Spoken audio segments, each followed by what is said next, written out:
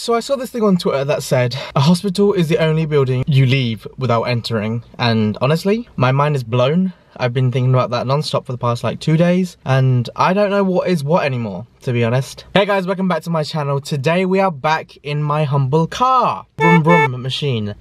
We haven't done this in a long time, since January 4, I think, or the Subway vegan. I don't know, but it's been a long time, man, and I've missed a drive with me / sit in my car and do a video. So what we're gonna do today, because lockdown is still a thing, I don't know what's happening with the world, I thought I'd do a drive with me to go to Starbucks, and I'm gonna couple that up with another assumptions video. And yeah, just thought it'd be a little 2-in-1, you know, drive with me, assumptions, combine them both, give you something to watch. Welcome back, sit back, enjoy the drive with me. I'm gonna have to move you over to my phone because I'll probably get pulled over. Let's go, because I'm thirsty. I hope they take my reusable cup because they didn't last time. So yeah, how's everyone been? I haven't done a I just need to put this out there before I kind of go on about anything else. I've got this video that I've planned. I might have to close my window. I get distracted really easily. I've got this video that I've planned, I've recorded, and it's done. It was done ages ago, I think 2 months ago, but I never got around to editing it because it's a really long video to edit.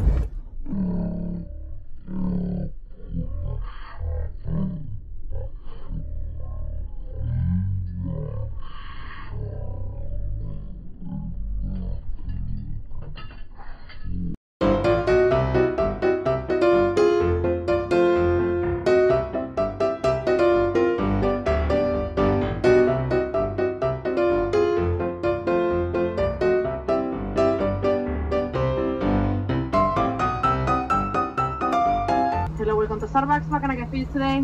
Hello, Nuria. Hello. Can I please have a venti soya? No. No? No, a soya caramel frappe with sugar-free caramel, please. Thank you. Thank you.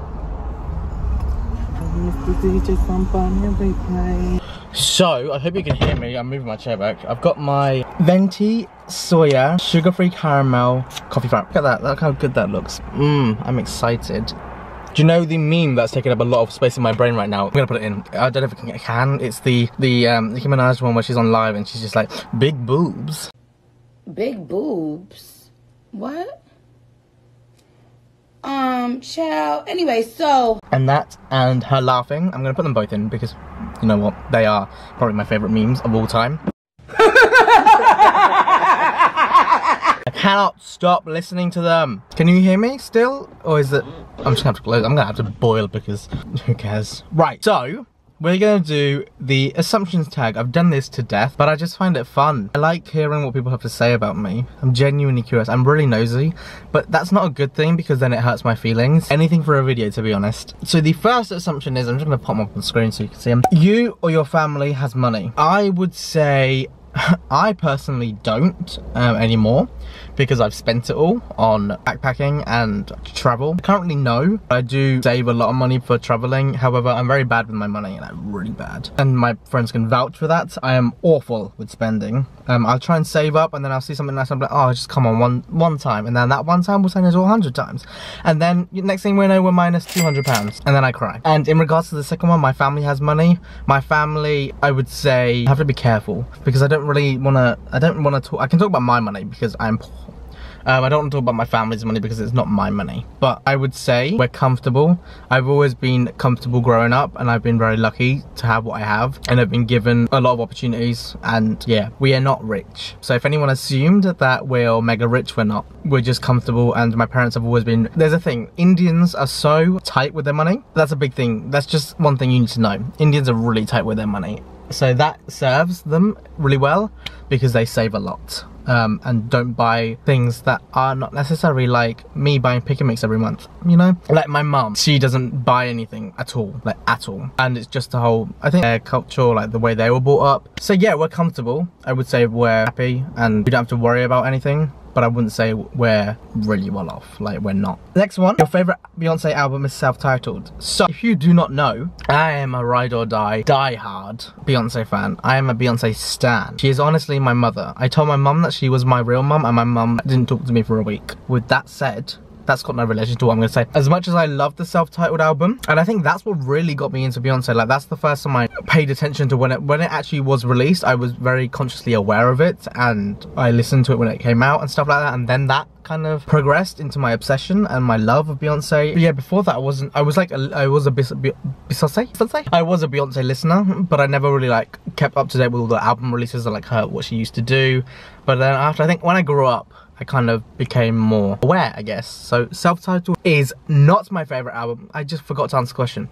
Self-Titled is not my favorite album. Lemonade is. And if you have watched my video from Monday, you'll know some of the reasons why. But honestly, Lemonade in itself is a beautiful piece of work. It explores different genres of music. And like I said in Monday's video, the album, the film, and then the Dissect podcast that's on it has taught me so much about Black history, and Beyonce herself has also taught me a lot about Black history, and she's made me want to read into it and really take an active interest in it and educate myself. Lemonade is so submerged in Black history and Black culture and what's happening in America currently, and it was released in 2016 and it's still prevalent as ever. That album still has that freshness. Every time I listen to it, I learn something new. Like I said, the Dissect podcast on Spotify has taught me something new about every single song and what every single visual of the album means, and it's honestly such a beautiful, inspiring piece of work, and it's a tool for education. Let's not forget that it's been used in colleges in America they've taught about it, so impact. But yeah, Lemonade is my favorite album purely because of how monumentally intense it is, I guess, because there's so much to it, and I don't think I'm ever gonna get to a place where I'm gonna be like, oh, I already knew that. I'm gonna find more and more and more as I keep watching it, I keep listening to it, and that's beauty. That is wine. That is how you age a wine. That made no sense. Next one, you're insecure about your figure and how you look. 1,022.5% yes. I hate my figure. I grew up hating the color of my skin. I grew up hating my weight. I grew up hating the way I looked, and that's not gone away, but I've found some peace in some elements of myself. Like my skin, I know, but now I'm an adult, I'm like, I'm never gonna be able to change it. You just embrace it. I am really, really insecure about the way I look, especially my weight. I'm doing a lot currently to lose weight, so I feel good. I'm feeling positive. But that's something that has always bothered me. Like, family would call you like fat and like make fun of your clothing and like things like that when you grow up, and they all think it's a joke. But honestly, I think a lot of it, honestly, it all got to me. And I'm really insecure. I am really insecure. I'm insecure in my teeth. I'm insecure with my smile, my weight, the skin color. But those things I can remedy, and like things I've come to terms with and know that they're okay. But my weight is my #1 thing that really gets to me. Next one is, you were popular at school. No and yes. I came out when I was in year 12, but I think throughout school people always knew. So I was that token gay friend where I would always be friends with all the popular girls, which then put me in the popular group, but I was never popular, but I was also friends with everyone else, like the whole social class system at school. Like, I was friends with anyone and everyone, to be honest. So yes and no. Like, I had popular friends and some of them would class me in the popular group with them. I would class myself in that, but no. I would say no and yes, 50-50. I got hurt by a guy. Interestingly, no. I think the biggest thing that has added to my insecurities and the colour of my skin was the gay community. I've never felt like I fitted in because of the colour I am. People will try and pull it off. They'll be like, it's not racist, it's a preference. A preference is pasta or salad. You can't choose to exclude a whole race of people because you don't like one person. Like, that is racist. I think I just avoided the gay community in general because of that, and I never felt wanted, I never felt included. And one thing that didn't really hold up in my head was the fact that I was a minority and they were a minority, but I was a double minority. So I would have thought that they would have let me in and like made me feel comfortable. But that wasn't the case, and I think racism in the gay community is a massive thing that needs to be addressed, but no one wants to talk about it, and here's me talking about it. So if you've experienced it, speak up, because it's wrong and it makes people feel absolutely awful to the point of never wanting to be in a relationship ever because they will never be found attractive by anyone. So there's that. So that has added to my insecurities. Unfortunately, the rain is coming down now and I'm not happy because it was literally boiling hot a minute ago and now it's raining. I don't understand. Anyway, let's move on to the next question. You want to travel as much as you can? Honestly, right now, yes. I want to just get up and get out. I've already started to make plans and things of when I want to go where next year, because this year is a complete write-off. I'm hoping to go to New York in November, but it's slowly looking more and more unlikely, which is breaking my heart because I waited for so long to go. But I want to travel as much as I can. There is so much of the world. I want to see Australia, Philippines, New Zealand, Fiji, Sri Lanka, Africa, more of America, South America, more of Europe. Russia is a no-go. I would never go to Russia, period. No thank you. Travel, I want it to be a part of my life that I will always do. I don't want to ever stop traveling. And I think once you start traveling, this is my biggest thing. When you start, you cannot stop. That solo Amsterdam trip that I took back in 2018 honestly set off a fire, because I was just like, you know what, let's go. Solo travel is so much fun, because you know what I love? Waking up, putting your coat on, putting my man bag on, and just going out in the early morning.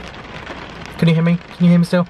And just wandering, getting lost in the streets, having a cup of coffee, just walking and seeing all the beautiful sights and just getting lost in a city. When you're on your own, that is the best thing I can ever recommend to anyone. And I found out that I really love solo traveling, so hopefully a lot more solo travel next year. I hope I just never get bored of it. I don't think I will, but if the day I get bored of it will be the day I know that I need to get a new personality trait, to be honest. You're a happy, bubbly person. Yes, I am. And especially when I get drunk, I get 10 times more. I'm like, zoop, like, let's go. Super, like, energetic if I want to be. I am bubbly, like, I love to engage with people, but this is the question. I'm not an extrovert and I'm not an introvert, and there's no such thing as boxes anymore. I'm on the middle. I think I'm literally in the middle, because I love people, but I also like my own time.